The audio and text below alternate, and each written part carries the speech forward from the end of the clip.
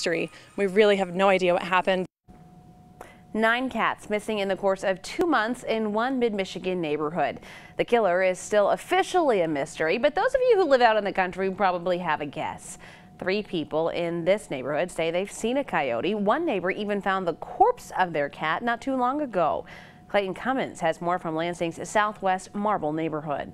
We got him when he was 6 weeks old, and we've had him ever since. That's 13-year-old Houdini, an American short-hair cat and a proud member of the Hopkins family in East Lansing. I have 2 kids, 7 and 9, and they just adored him. So they loved letting him in the house in the mornings. He loved to go outdoors overnight. But one morning in August, after spending the night outside, Houdini never came home. My husband and the kids noticed right away, Houdini's not here. I wonder what's happened. And so it was kind of a mystery. It would stay a mystery no longer than a day before a gruesome discovery was made. My husband was outside walking around the yard, talking on the phone with a friend, and the kids were outside playing, and he noticed something in the neighbor's yard right next door.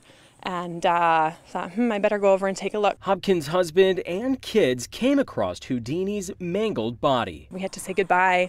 We had a little burial service for him kind of in our backyard later that evening, and it was just a rough day for all of us, really. I don't know for sure, but it would not surprise me at all if coyotes are taking these cats. Coyotes are just about everywhere nowadays, and they're thriving, most active during dawn, dusk, and the overnight hours. They've been known to prey on cats and dogs and other small animals, and I think the story here is keep your cats and keep your small dogs indoors. There's something out there that is a risk to them. A word of advice echoed by the Hopkins family. We do coexist with wildlife. It's all around us, and I would just advise all pet owners to remember that as you interact with your pet, that something could happen at any time.